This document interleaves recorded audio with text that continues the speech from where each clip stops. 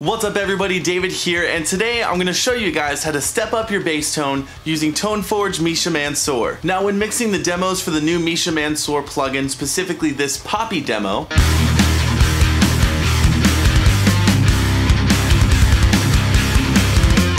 I decided to try throwing the plugin on a bass guitar, and turns out it sounds really cool. So today I'm going to show you guys how I got that bass tone and some different ways that you can use Toneforge Misha Mansoor to take your bass guitars to the next level. Let's jump into Studio One. Alright, so first thing I want to do here is show you guys the guitar tone that I used in the song. Let's check it out.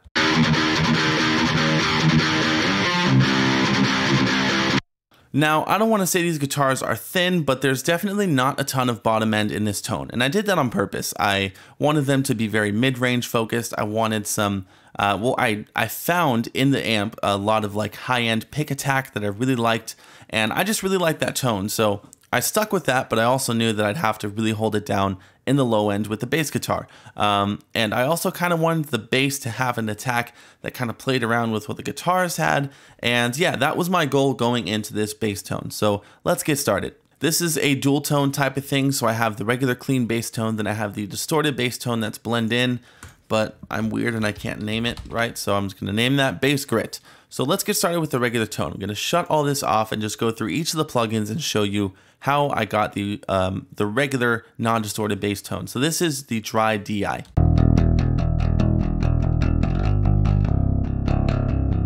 That is my new Squier vintage 70s jazz bass that I just got, and it is tuned to drop C, and I think it sounds pretty dope. So first things first on the list is the SHB Ignite Amps bass head.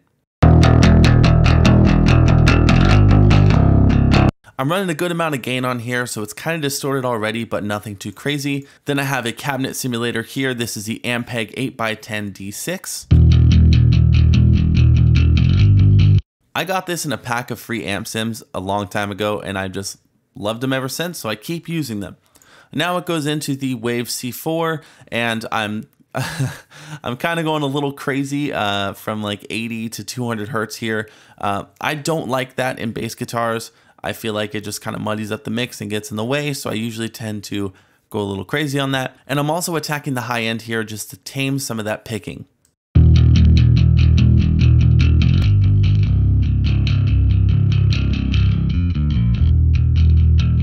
For the most part, it's pretty consistent, but there's a few spots where I pick kind of hard, and I'm just really trying to catch those.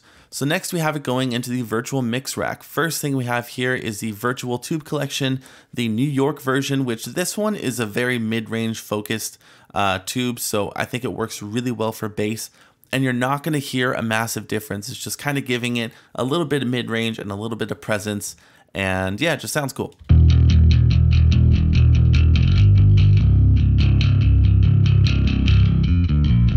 You hear a little bit of bottom end there as well, but it's just a little bit of spice to the bass guitar. That sounds really cool. So next we have the SSL EQ. On this one, I'm pulling out a little bit at 7.5. Once again, just kind of taming some picking a little bit. And then I'm also adding a little bit at, what is this, 3.6, just to give it some of that mid-range bass clinky goodness.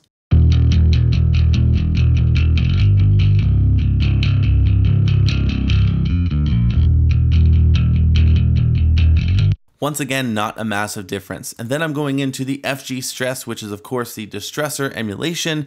Now I'm gonna be honest with you guys. As you can see here, I use the bass guitar aggressive preset. I use this all the time, pretty much on every bass guitar on every one of my songs. It just sounds amazing. One day I thought I'd try it and it sounded awesome, and I've just stuck with it. It just works and it's easy, it's there, and yeah, it just sounds awesome. So I usually just load this up, dial in the input, dial in the output, and I'm good to go.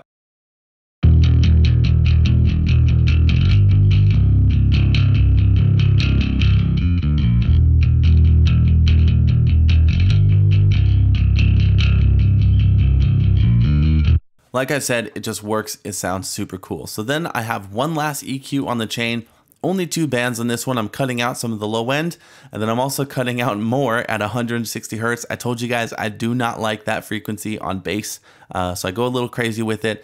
Of course, you can go too far here and completely neuter the bass, so just be careful, but this is what the EQ is doing.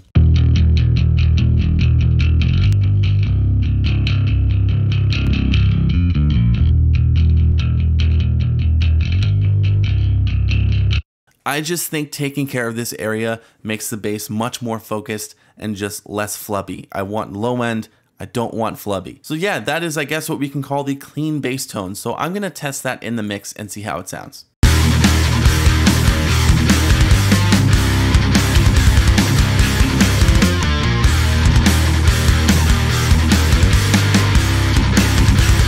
So it's holding down the low end. I really like that. And it's also kind of dancing around in the mix. You hear the pick attack here and there, and that's the vibe I was going for, but I definitely wanted a little bit more. So now what I then did was duplicate the entire track with all the processing, and then I just threw Toneforge Misha Mansoor on top. So I'm going to shut this off and then turn it on and show you what kind of difference it makes.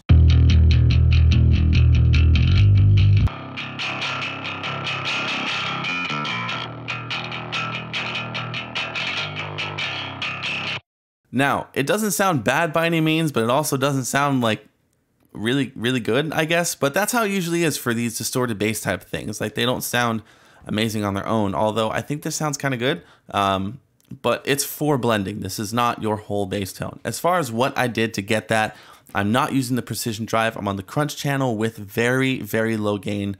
Took out all the lows, took out some of the highs, went for mostly mids.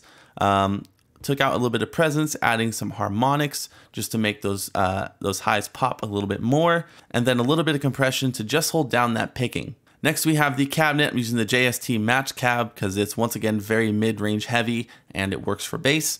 And then I have some EQ going on. I find that Toneforge Misha Mansoor is kind of harsh in the 3 to 5K, so I took that out on bass as well. I'll shut that off just so you can see what kind of difference that's making.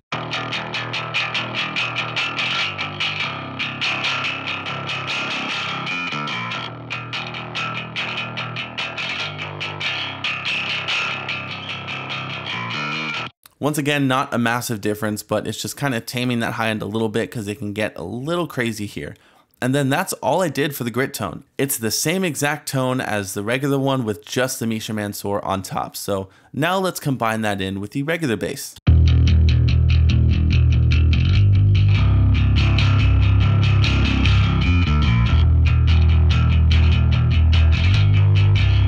Man, that is exactly what I was going for. I think that sounds so dope. So we're gonna do that once again, but this time in the entire mix. Let's do it.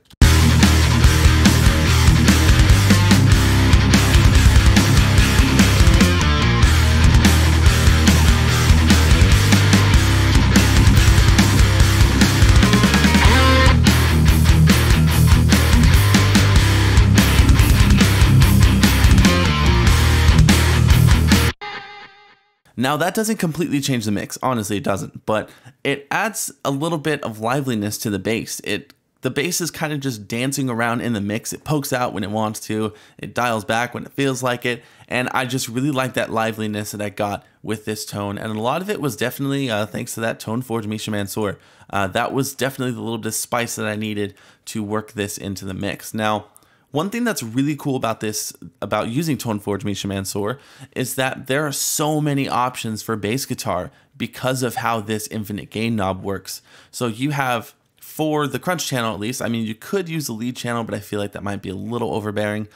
For the crunch channel, you have 12 different types of tone stacks, of types of gain and types of tone.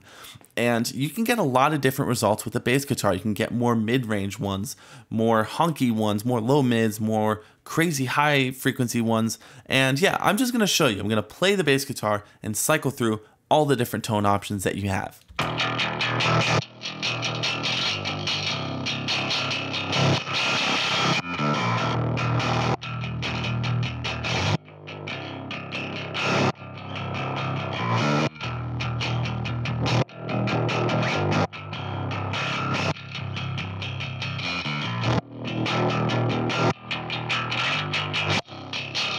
All right, so let's do that one more time, but let's combine it with the regular bass tone just to see how that's gonna change the actual tone.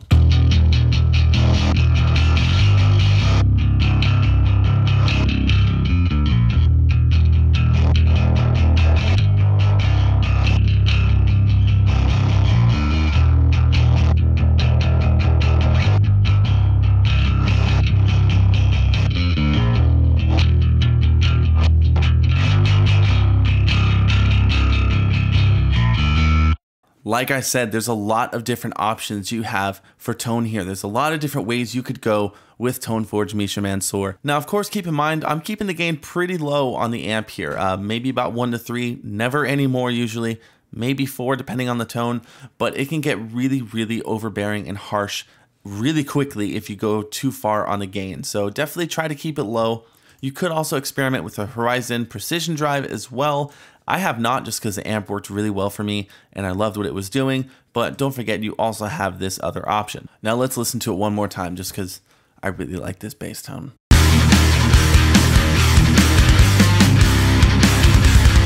Oh, it's so sick. Now, I forgot to mention this in that video, but of course, make sure to also try out all the different cabs because each cab is going to give you a totally different response, especially on the mids and the highs of the tone. So make sure you go through those just to find the perfect solution. So that's it for today, guys. I just happened to try this while I was mixing that demo, and turns out it sounds really cool. So I thought I would show you to maybe give you some ideas for next time you're mixing bass. I've seen people do this before with Toneforge Menace and it sounded great, but I was just really impressed with the Misha Mansoor plugin because of all the different tone stack options, all the different cabs you have, the precision drive. There's just a lot of options to get a really cool gritty bass tone. So let me know what you think down in the comments below, and of course do not forget to like and subscribe. There are new videos every single week and you don't want to miss any content. So if you want to make sure you don't miss the content, ring the little bell thing on the channel. I don't know. Everyone else is saying it, so I feel like I should say it. Make sure to ring the bell so you get notified when I post videos. And yeah, just ring the bell. Ring the bell. Ring it. Anyways, thank you so much for watching. My name is David, and I will see you guys next time.